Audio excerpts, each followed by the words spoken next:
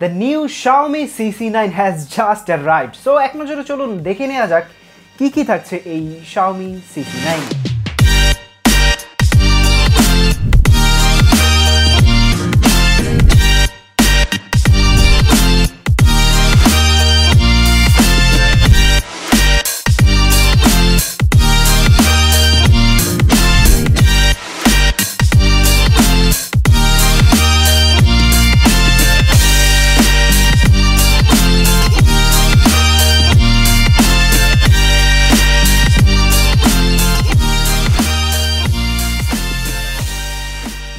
তো বন্ধুরা আমার হাতে যে স্মার্টফোনটা দেখছেন এটাতে সিসি করার মতো বেশ কিছু ব্যাপার থাকছে যেগুলো খুঁজে বের করার জন্য আমাদেরকে সুদূর বসুন্ধরা সিটির RM স্কয়ার থেকে ফোনটা পাঠিয়েছে মুস্তাকিম ভাই। গত সপ্তাহে তারা তাদের শপের লোকেশনটা একটু পরিবর্তন করেছে, যদিও নতুন দোকান উপলক্ষে দাওয়াতটা দেয় নাই। তবে যাই হোক, আপনারা যে কোনো স্মার্টফোন অথবা গেজেট কেনার জন্য ঘুরে আসতে পারেন RM স্কয়ার থেকে। তাদের শপের পূর্ণ ডিটেলস থাকছে আমাদের ডিসক্রিপশন বক্সে, এবং আমাদের চ্যানেলের ভিউয়ারদের জন্য থাকছে এই ফোনটার জন্য বেশ কিছুটা ডিসকাউন্ট। ফোনটাতে 3টা কালার অপশন থাকছে, লাইক ভালোবাসার সাদা, অন্ধকারের প্রিন্সেস, আর আমার ফেভারিট ব্লু প্ল্যানেট। সিম্পলের মধ্যে পেছনের দিকটায় 3D প্যাটার্ন রয়েছে, যা আলো পড়লে দেখতে খুবই ভালো লাগে। পেছনে গ্লাস ব্যাক রয়েছে, তবে এটা ভার্সন সম্পর্কে এখনও তেমন কিছু জানা যায়নি, তবে ফুল রিভিউতে তা অবশ্যই জানতে পারবেন। তাই আপাতত বক্সের ভেতরে দেওয়া টিপিইউ কেসটা ব্যবহারের পরামর্শ রইল। সামনে 6.39 ইঞ্চের ফুল এইচডি প্লাসের সুপার অ্যামোলেড ডিসপ্লে থাকছে, যার ডিসপ্লে ডেন্সিটি 403 ppi। পাশাপাশি একটা টিয়ারড্রপ নচও রয়েছে, যা দেখতে ভালোই লাগে, তবে পপ আপ ক্যামেরা থাকলে ভালো হতো। ব্যাপারটা এমন না যে টিয়ারড্রপ নচটা ব্যাকডেটেড হয়ে গেছে, তবে এটা নতুন কিছুও নয়, এই প্রাইস রেঞ্জের অন্যান্য ফোনগুলোর মতোই। তবে যে জিনিসটা ভালো লেগেছে যে 20 থেকে 25,000 টাকা দামের মধ্যেও কোম্পানিগুলো আজকাল সুপার অ্যামোলেড ডিসপ্লে দেওয়ার ট্রাই করছে, which is really amazing. Specially এই ফোনটার ক্ষেত্রে MIUI-তে ডার্ক মোড রয়েছে, যার জন্য ব্যাটারি খরচ অনেক কম হতে পারে অ্যান্ড দেখতে অনেকটা বেশি কুল লাগে। And yeah, like other Xiaomi phones, it comes with 7th generation in-display fingerprint sensor, which is fast enough. চারপাশে টিপিক্যাল Xiaomi ফোনগুলোর মতোই power button, volume button, USB-C port, headphone Jack, বিপদের বন্ধু IR সেন্সর এবং একটা হাইব্রিড সিম slot আছে, তবে থাকছে না কোনো নোটিফিকেশন লাইট। একথা শুনেই দৌড় দিয়েন না, কারণ দাওয়াত খেতে গিয়ে যদি দেখেন মোরগ পোলাও নেই আর সেই কথা শুনেই যদি আপনি চলে আসেন, তাহলে কি ব্যাপারটা হবে? এমনও তো হতে পারে ওই দাওয়াতে আপনার জন্য কাচ্চি ছিল। ব্যাপারটা অনেকটা এরকমই। Redmi K20 Proতে আপনারা দেখেছেন পপ আপ সেলফি ক্যামেরার উপরে বসিয়ে দিয়েছিল নোটিফিকেশন এলইডি, বাট এই ফোনটাতে তো আর পপ আপ সেলফি ক্যামেরা নেই, কি করবে? তাই নিজের কাঁধেই সব দায়িত্ব তুলে নিল Xiaomi। এই যে এইটাই দেখেন, এই যে দেখতে পাচ্ছেন, আসলেই আর না কি কস।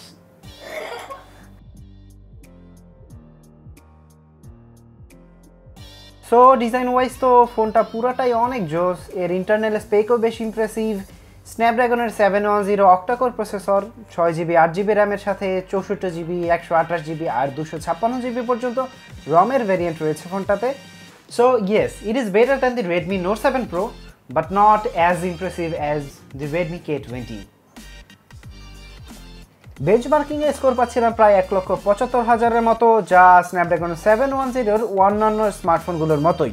তবে সব গেমগুলোই খুব স্মুথলি খেলা যাচ্ছিল এই ফোনটাতে।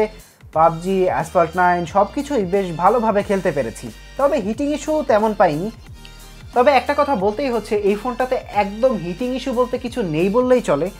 এই ব্যাপারটা আসলে চারপাশে বৃষ্টি হচ্ছে এই জন্য কিনা, মানে ওয়েদারটা একটু ঠান্ডা এই জন্য কিনা বলতে পারছি না, বাট অ্যাকচুয়ালি এই ফোনটাতে আমি অনেকক্ষণ গেমিং করার পরও তেমন বেশি হিট পাইনি, which is pretty good. Software হিসেবে MIUI 10 থাকছে এই ফোনটাতে, which I really love, because MIUI-তে হাজারো ফিচার রয়েছে যার মোটামুটি সবগুলো useful. But what about ads? হ্যাঁ, এই ফোনটাতে এখনও অ্যাড পাচ্ছেন, বিকজ এটা কোনো পোকো ব্র্যান্ডের নয়, এটা হচ্ছে রেডমি ব্র্যান্ডের একটা ফোন। না সরি, এটা হচ্ছে Xiaomi ব্র্যান্ডের ফোন, বাট স্টিল এটাতে অ্যাড রয়েছে। আমি মিউজিক প্লেয়ারে অ্যাড দেখতে পেয়েছি, স্পেশালি এটার ইন্টারনাল যেই মানে Xiaomiর যেই অ্যাপসগুলো রয়েছে পার্টিকুলারলি ওগুলোতে বেশিরভাগ অ্যাড দেখা যায়। এছাড়া লক স্ক্রিন বা অন্য কোনো জায়গায় তেমন কোনো অ্যাড দেখতে পাইনি। ইভেন সেটিংসের মধ্যে এটাতে অ্যাডের পরিমাণ নেই বললেই চলে। তবে সফটওয়্যারের ক্ষেত্রে একটা ডিসঅ্যাপয়েন্টিং ব্যাপার হচ্ছে এই ফোনটাতে এখনও পর্যন্ত ওয়াইড ওয়াইন L1 এর সার্টিফিকেশন নেই, যার মানে আপনি নেটফ্লিক্স কিংবা অ্যামাজন প্রাইম ভিডিওতে ফুল এইচডিতে স্ট্রিম করতে পারবেন না। তবে আমার কাছে মনে হচ্ছে যে কোনো একটা সফটওয়্যার আপডেটের মাধ্যমে খুব দ্রুত এই প্রবলেমটা ফিক্স করে দেওয়া হবে। সো দেখা যাক আসলে Xiaomi এই প্রবলেমটা ফিক্স করে কিনা। সো এই প্রবলেমটা ফিক্স যদি জানতে চান তাহলে আমাদের ফুল রিভিউর জন্য আপনাকে অবশ্যই ওয়েট করতে হবে এবং অবশ্যই সাবস্ক্রাইব করে রাখুন আমাদের টেক কথন চ্যানেলে।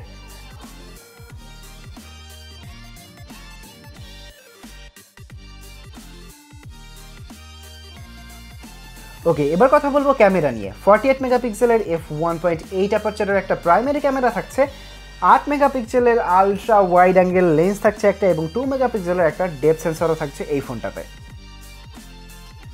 ডে লাইটে ছবিগুলো বেশ ভালোই আসে, ন্যাচারাল কালার, বেটার কন্ট্রাস্ট আর ভালো ডাইনামিক রেঞ্জের জন্য।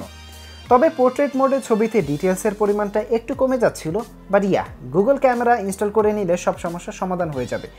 যদিও এখনও পর্যন্ত আমি এমন কোনো গুগল ক্যামেরা খুঁজে পাইনি যেটা এই ফোনটাতে সাপোর্ট করে, বাট আশা করছি আমাদের ফুল রিভিউ আসার পর্যন্ত এমন কোনো গুগল ক্যামেরা মড চলে আসবে যেখানে আমরা এই ফোনটাতে গুগল ক্যামেরা ইনস্টল করে আপনাদের কাছে প্রেজেন্ট করতে পারবো। ওয়াইড অ্যাঙ্গেল ক্যামেরাতে তোলা ছবিগুলোতে ডিটেলসের পরিমাণ তুলনামূলকভাবে কম পেয়েছি, যা সব ফোনের ক্ষেত্রেই স্বাভাবিক। রাতের ক্যামেরাতে ছবি বেশি স্মুথ করে ফেলছিল because of its heavy noise reduction. তবে ইনডোর কন্ডিশনে বেশ ভালো ছবি পাচ্ছিলাম, স্যাম্পলগুলো দেখলেই বুঝতে পারবেন।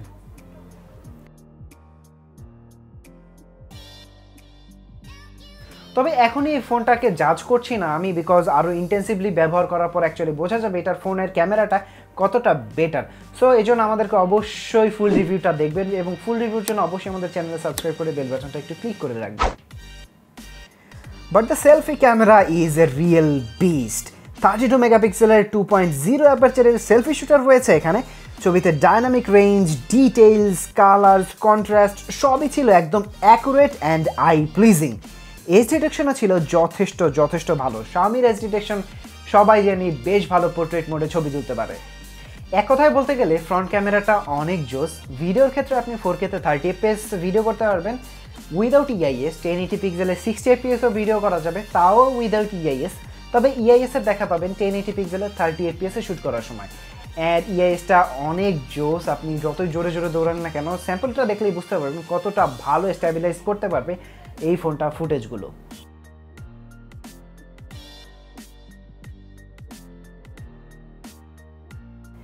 পাশাপাশি 960 fps-এ স্লো মোশনে শ্যুট করা যাবে, which is super duper cool. I mean just look at this.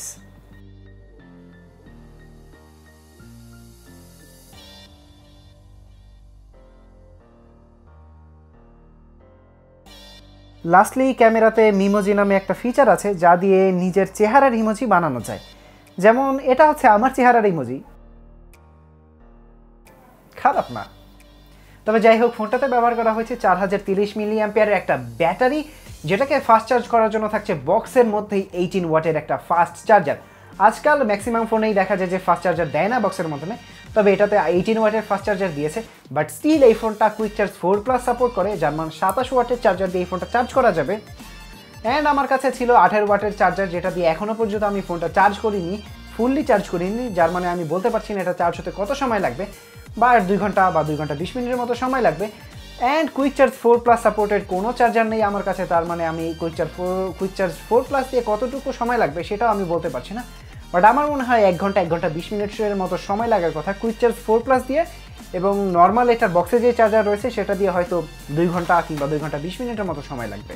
So এই ছিল মোটামুটিভাবে MI CC9-এর একটা first impression and unboxing video. And আপনাদের যদি কোনো প্রশ্ন থাকে, আপনারা যদি পার্টিকুলারলি কোনো বিষয় এই ফোনটা সম্পর্কে জানতে চান, তাহলে আমাদেরকে একটু কমেন্ট বক্সে জানান। আমরা আমাদের ফুল রিভিউতে আপনাদের সকল প্রশ্নের উত্তর দেওয়ার চেষ্টা করব এবং ফুল রিভিউটা অনেক ভালোভাবে ট্রাই করব। সো এটার জন্য আমাদের চ্যানেলটা অবশ্যই সাবস্ক্রাইব করে বেল বাটনে ক্লিক করে রাখবেন। অ্যান্ড লাস্টলি একটু ওয়েট করেন, এটার প্রাইসিংটা জেনে নেন। এটার বর্তমান প্রাইস হচ্ছে প্রায় 28,000 টাকা। আপনি RM স্কোয়ার থেকে কিনলে আরও 500 টাকার মতো ডিসকাউন্ট পেতে পারেন আমাদের টেকথন চ্যানেলের ইউজারদের জন্য বা ভিউয়ারদের জন্য। তবে আশা করছি এটা 23,000 বা 24,000 টাকা দামের মধ্যে খুব শীঘ্রই চলে আসবে। তখন অ্যাকচুয়ালি এই ফোনটা 24,000 টাকায় বেস্ট ভ্যালু ফর মানি হবে। যদিও এখনও ফোনটা নিতে পারেন, এটা বেশ ভালো একটা ফোন। সুপার অ্যামোলেড ডিসপ্লে রয়েছে, 48 মেগাপিক্সেলের ক্যামেরা রয়েছে, 18 ওয়াটের ফাস্ট চার্জার, 32 মেগাপিক্সেলের অসাধারণ একটা সেলফি ক্যামেরা রয়েছে, স্ন্যাপড্রাগনের 710 প্রসেসর, ফাস্ট চার্জিং সাপোর্ট, সব কিছু মিলিয়ে এটা অনেক জোস একটা ফোন। বাট আরও জোস হবে যদি এটার দাম একটু কমে যায়, অ্যান্ড আশা করছি এটার দাম সত্যিই খুব দ্রুত কমে যাবে। সো আশা করি আপনাদের ভিডিওটা ভালো লেগেছে। যদি ভিডিওটা ভালো লেগে থাকে তাহলে অবশ্যই লাইক দিবেন, যদি কোনো প্রশ্ন থাকে তাহলে কমেন্ট বক্সে করতে পারেন, এবং অবশ্যই সাবস্ক্রাইব করে বেল বাটনে ক্লিক করে রাখবেন টেক কথন চ্যানেলে। আজকের মতো টাটা, বাই বাই, দেখা হবে পরে কোনো ভিডিওতে।